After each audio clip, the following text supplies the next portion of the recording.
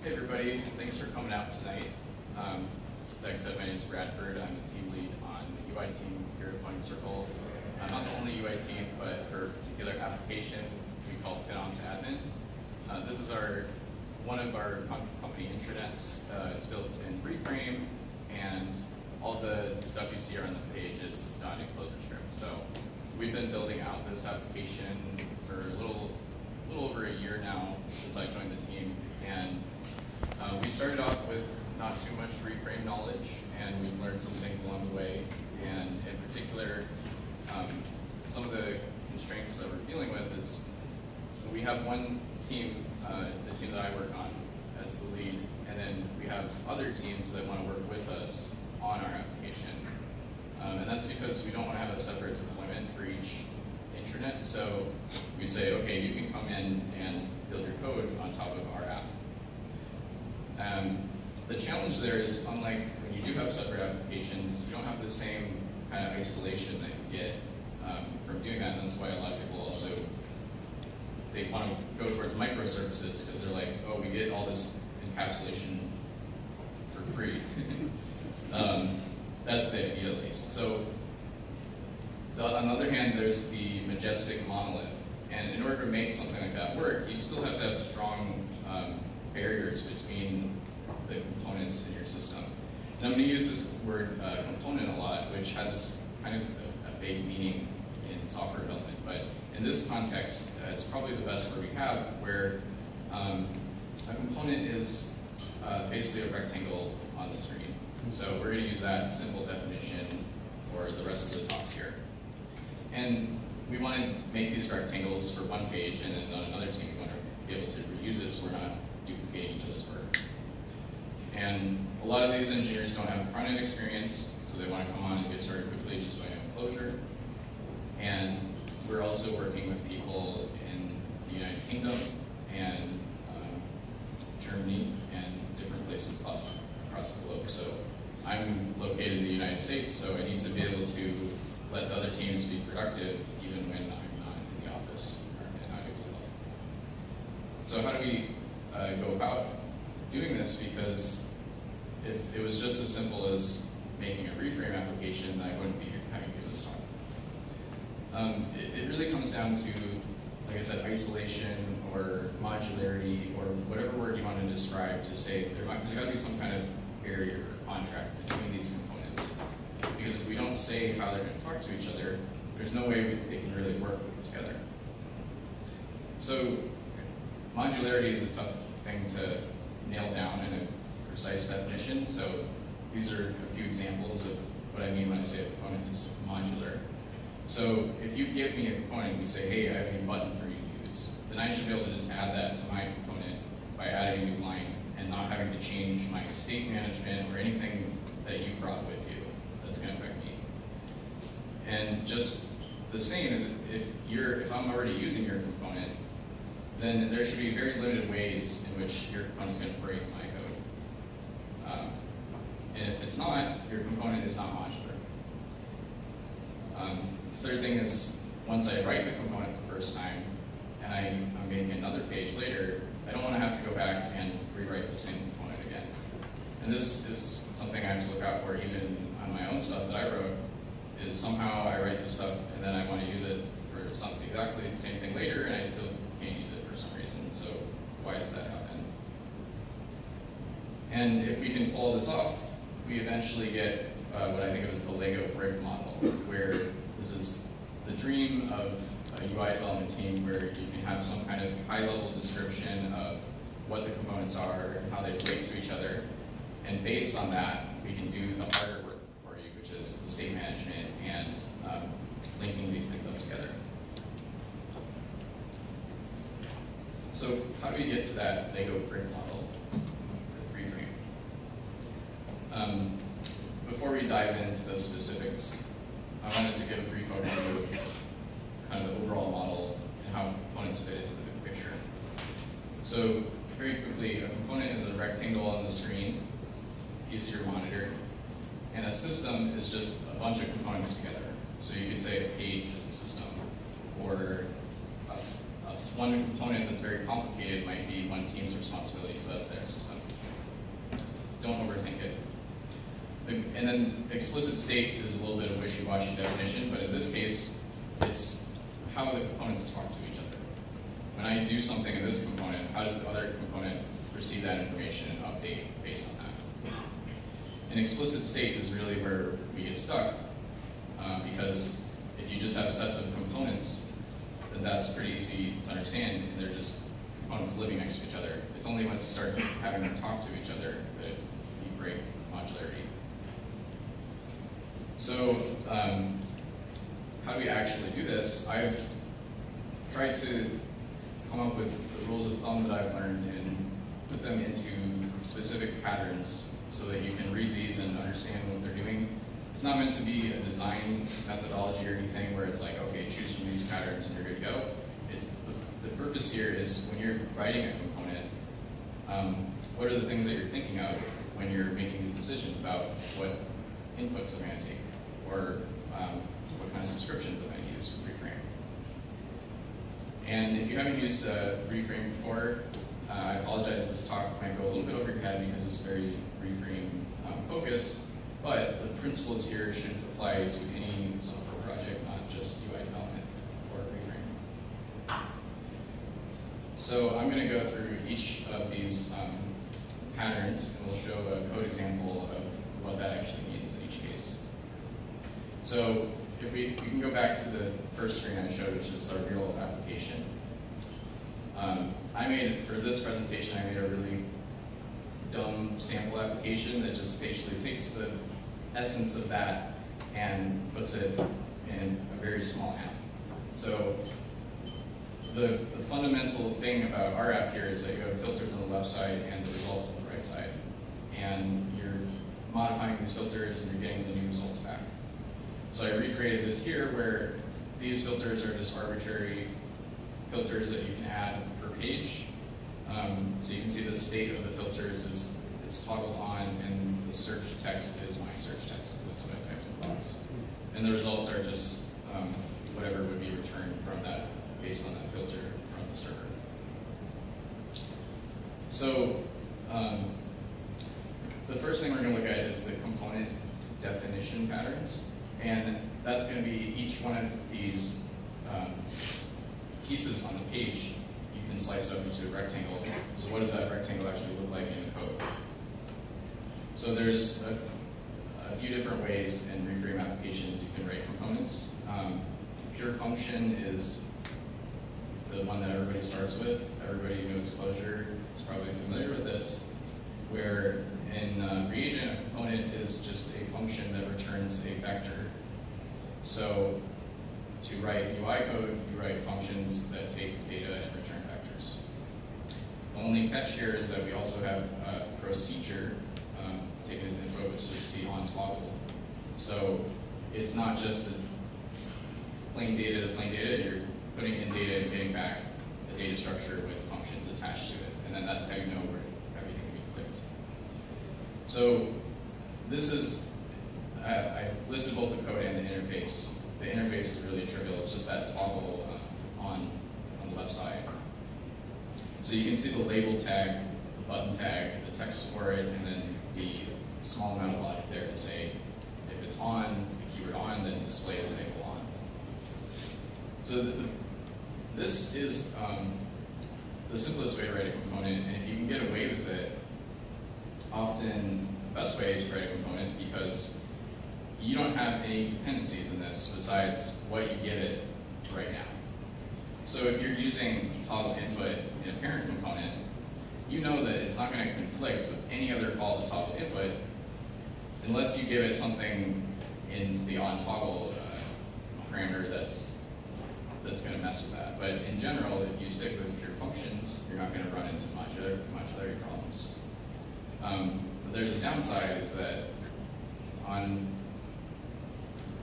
one hand, the function itself is more modular, but on the other side, in order to use the function, you now have more requirements to put it into your app, because now instead of just calling toggle input with no arguments, if it's a stateful thing, you have to call it toggle input, and you somehow have to get current value from somewhere, and you have to describe what is going to happen when you do on toggle from somewhere. So by using a pure function, you're decoupling the component itself from the rest of the world, but it's a very high degree of decoupling. So your consumers might not think that's the most convenient way to use it if they have to go and basically rewrite all of your reframe subscriptions, for example. If they have to write the subscriptions and events, then you're not providing them much value by just giving them a function. So pure functions are good for things that don't require a lot of logic. Generally things that are meant to be structural, such as displaying a record on the page and it's just a static display of some data. The power in this comes from being able to mix the pure functions with other types of functions, and that's what we're going to dig into. So inline subscription and event this is kind of the default reframe way of adding state to a function. So you have two reframe framework functions called subscribe and dispatch. And the reframe way is to just use those right in your function. So if you need some data from the outside, you call subscribe and you get your filters. You don't know how the filters got there, you just know that they're available with the name filters. You also know that there's going to be an event called setFilter so that you can manipulate the return value when you actually get the subscription for the filters. So you have this little API now where you can get the filters and set the filters, but you don't necessarily know where those filters are being stored or where they came from. So this is a big, this is a nice advantage because UIs are naturally hierarchical. So if you have lots of nested components and you have a button down here that maybe it needs to know what the current filter is because this button's only active when that specific filter is selected, then you're going to have to thread the state between 100 layers just to get to that button to tell it that it's disabled or whatever. So in this case, adding some state that's not part of the arguments is actually making your life easier because you're hiding all of the different layers that you have to thread the state through.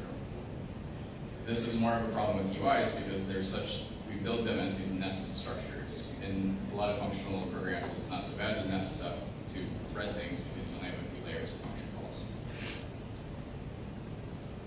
So most people stop here at inline subscriptions and events and they're done, and then they continue building reframe applications and that's it.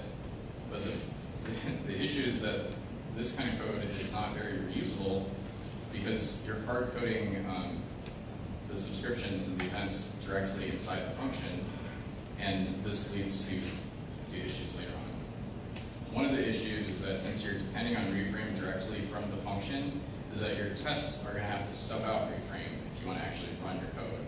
So you have to end up doing RF, reframe, reg subscription, reg event. You have to go to the implementation of your code, find all of the reframe stuff, stub it out, figure out what those values should be, and then you can write your tests.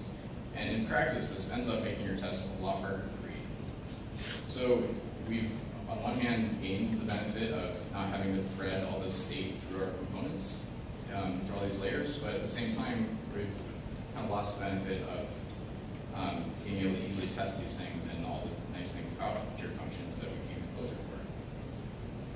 So this is actually a pattern that I learned before Clojure in JavaScript, where they call it the decorator pattern, where you split your component into two parts, a stateless part and a stateful part. So the inner part, the core of the component, is the pure function. So in this case, what we've done is we have the first, I'm going back, we have the first toggle filter. This is a stateful function. If I go to the next screen, the new toggle filter is still a stateful function, but on the inside we're calling toggle filter render, and that itself is a pure function. So what you can do is, this code on toggle filter is so trivial that you don't need to test it that much. It's basically just calling the subscriptions and passing them in. So you can just ignore that, testing that. You don't have to test it. Test the render function and make sure that all the elements are in the right place. And then test whatever subscriptions that you're also using separately in their own tests. And as long as you test both of those things, you're still getting the same amount of coverage, but you'll find that your tests themselves are a lot simpler to write. Because you're not testing stateful things at the same time as the structure of your markup. That's where it starts to really hairy. So I would say, if you've never if you've always been writing code like this and you've never seen this pattern before, I would start thinking about it because it's going to make your tests a lot easier to write. The next level of this is just an optimization where at Funding Circle we made a little library called Rejoice, and basically it has one function in it called component right now. And the purpose of that function is to get rid of the boilerplate at the bottom here. So you can tell it what's your subscription for this component and what are some default parameters. In this case, we can pass pre-framed events as default parameters. And it'll return a component just like any other component function. So the thing to keep in mind is this isn't meant to be a framework or anything, it's just a helper function that returns reagent components. So this is a nice DSL that we use to simplify some of that, and I think we'll end up open sourcing it pretty soon. Yeah. Not available quite yet. Thank you. Okay, so that covers, that covers component definition. So those were patterns, basically 4 degrees of completely decoupled pure functions, going up to the stateful, and then kind of splitting that up into 2 pieces. So you still keep the state, but you have the advantages of testing pure functions instead. And I personally tend to go with this version, or at least separate functions, because I've seen what the tests look like, otherwise I don't like it. Okay, so the next section, there's only 2 parts to this one. Component state patterns. This could be direct or indirect, but I like the word injected better because it kind of brings to mind the idea of dependency injection, where you have these parts of your system and you have some other thing that's putting the state in there. So let me show you what that actually means. So this code here looks, this would be a piece of code from the filters. So we have a toggle and a text search. So if you type in there, it's going to limit the results you get. And you can see we have the toggle filter component, text search, and it's in this toggle filters. And then we have a simplified group component, which has that sidebar in it. Now, this code looks really simple, but the problem is, the reason it looks simple is because all of the dependencies in how the components interact with each other are completely hidden and invisible from you. So while you get this extra readability on the top level, you're basically saying, if I give you a toggle filter, I have no idea what you need from, or if you give me a toggle filter, I have no idea what you need from me in order to make that work. So I probably have to go read through your code and look at the subscriptions and potentially refactor that code so I can put in my own subscriptions or rewrite my subscriptions. It ends up code that is very readable but rigid. So, and this is really not so much from the top level, but from the inside of the component is how does it talk to other components? How does it communicate what is happening to those components? So if it's directly, that means if I go to we're using the same toggle filter component here. So if I go back to the definition of that toggle filter from this one, this is what I'm talking. This is another aspect of what I'm talking about is that the subscriptions and the dispatch calls are hard coded here. So you're basically saying toggle filter only works for one application and not the spot network. If we wanted to solve that problem, we can parameterize the subscriptions and the dispatch. So we're basically taking those calls and we're pushing up the responsibility up to the filters component. So now to filters, instead of just this no argument thing, we have to pass it the current state of the filters and the on-change event. And this means that the filters component at the bottom is effectively a pure component at that point again. So just by kind of moving the dependencies of the subscriptions and the events up the stack, you're putting all the components below it more pure. And that's generally what you want to do in an application is have the bigger core should be pure functions, and at the top you have all the state management in one place. So in this case, we've actually made toggle filter and text search filter modular because you know that for a fact, unless you actually tell how toggle filter is going to communicate with the other ones, there's no way for it to break that barrier because it doesn't have any other state to do with. It only knows how to call on toggle. So you can just read the code here, and it could be cleaned up a little bit. But the nice thing about this code is it's completely explicit. So if I wanted to use filters in a different application, I would just pass in a different state and different on change, and I could actually use that code. So that's something that I think people find that this style of inline stuff is easier, but in the end, I feel like it's less maintainable because you're kind of painting yourself into a corner early on by saying we're just going to hard code our behavior to one specific part of the application. More, especially for something like a filter, you'll probably want to use that on at least maybe a different page with a different filter.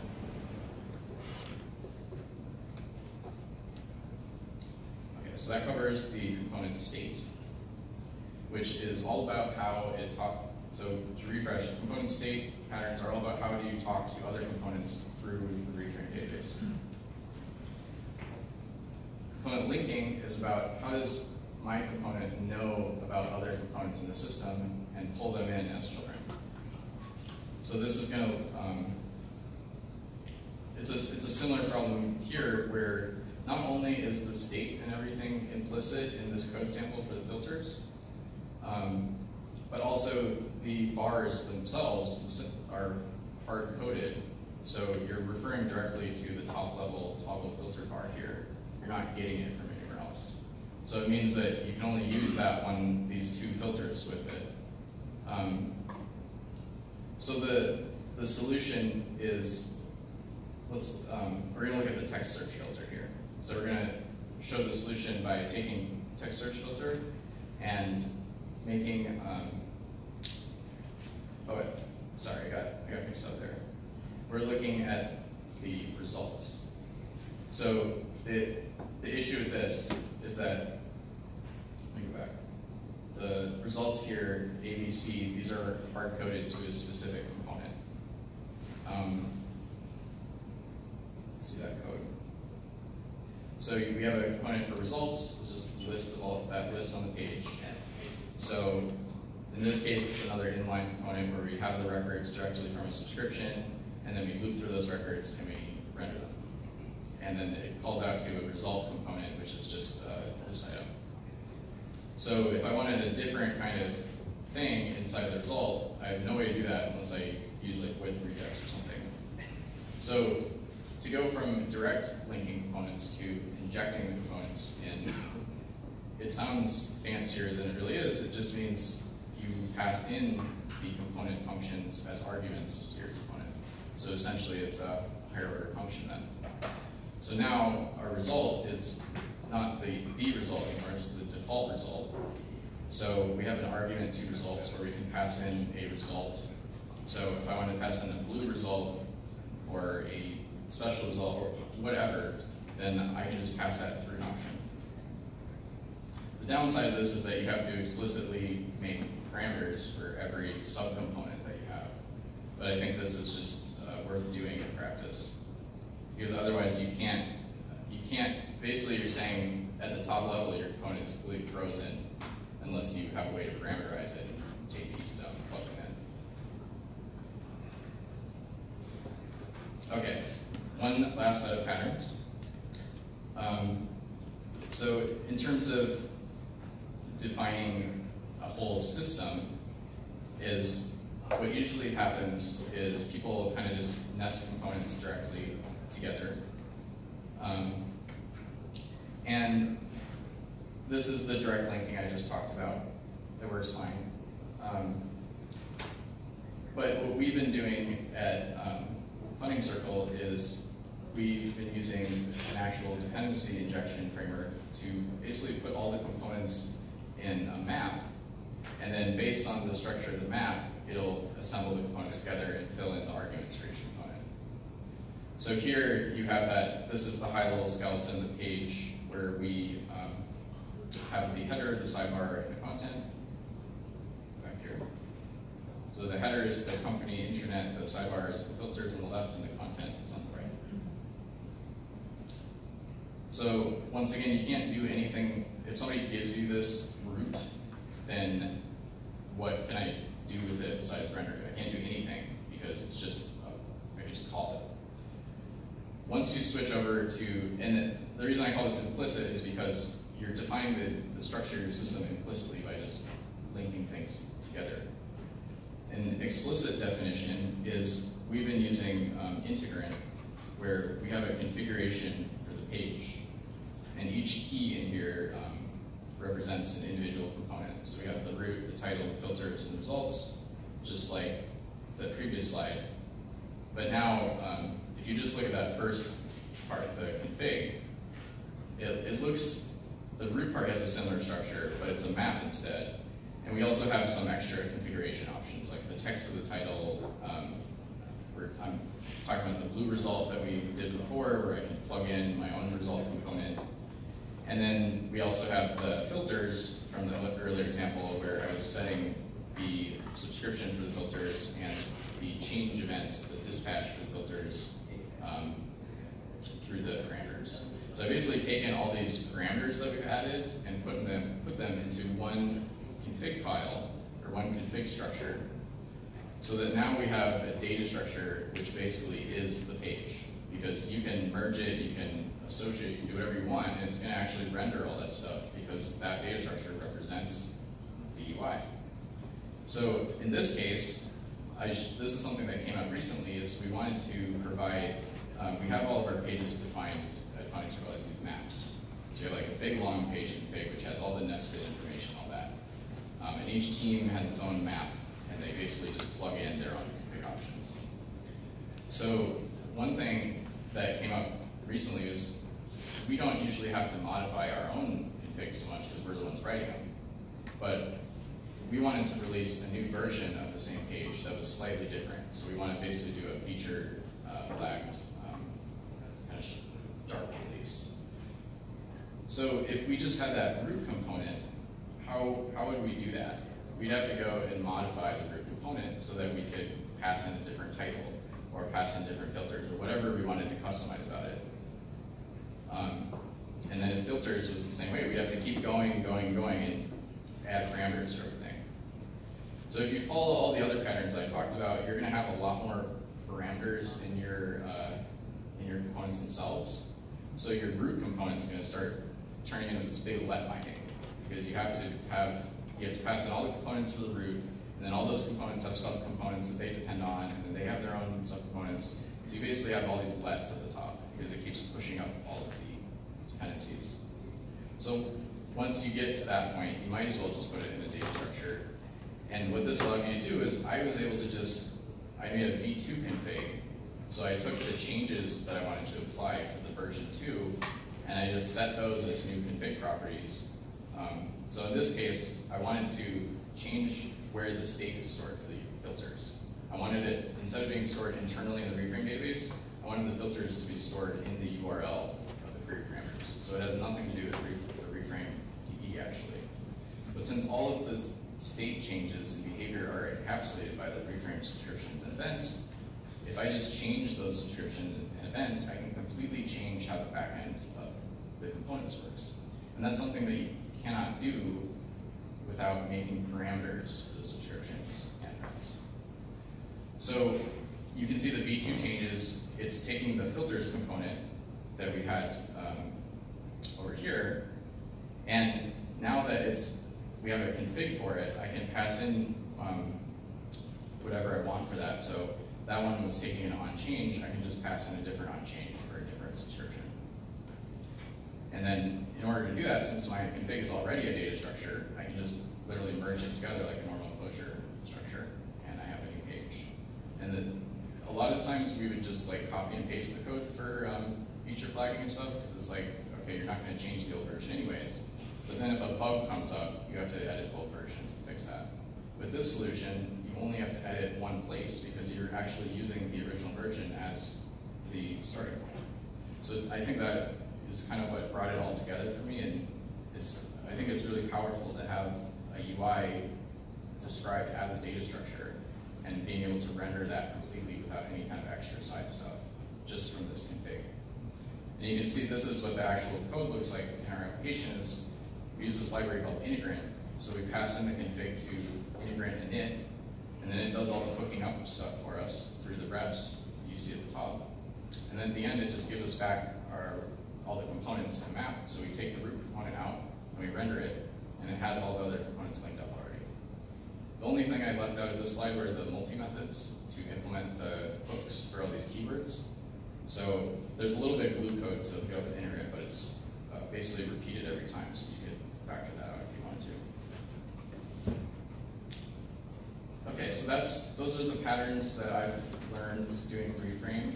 I know there's a lot of information, so I think the slides and stuff will be online if you want to go back and reference them. So the next things that I'm looking forward to is the Joyce library. We want to open source that function, because I think even though it is a small amount of code, being able to write your components as maps and kind of extend them that way is really nice. And I'd like to see more components like that. And one of the issues we had with the UI in general is everybody wants to have their own framework. So we just want to have a helper function and maybe some documentation. Because ultimately, all the stuff I showed you has nothing to do with any kind of framework. It's really just kind of software engineering 101. So I think if we can focus on learning those principles instead of learning the frameworks, then we're not going to get sucked into all this complexity that's traditionally associated with the UI. So I want more documentation for the patterns that I showed, and more examples of configs, and potentially I could see like a library of just config structures. And we have namespace keywords, so you can even put these online somewhere and just like pull them in, and you can render a whole UI based on that. Send it over the wire. Doesn't matter. It's a data structure. So I think that is kind of uncharted territory in terms of like providing declarative UIs just out of the box. And that's where we're looking to go with Finding Circle. Is I want people to be able to just, even if you've never done Clojure before, you can probably handle this config file and understand it. So things that might be fun to do later on would be a directory of components. Now that we can read all of the components as data, we can actually analyze which components each page is using, and then have like a structure of the page to go and browse through for developers, like what components are being shared across all these pages. So that would be a cool developer tool that we could build, having a data structure of our components. And then another thing I thought would be interesting would be, since this is a data structure, in order to build a UI, you just change the data structure. So it would be very easy to build a WYSIWYG editor where you could just add components, where you click something and it'll actually render that immediately, because as long as you have a way to say this component goes here, you're basically just associating the component onto the system, to the map, to the page.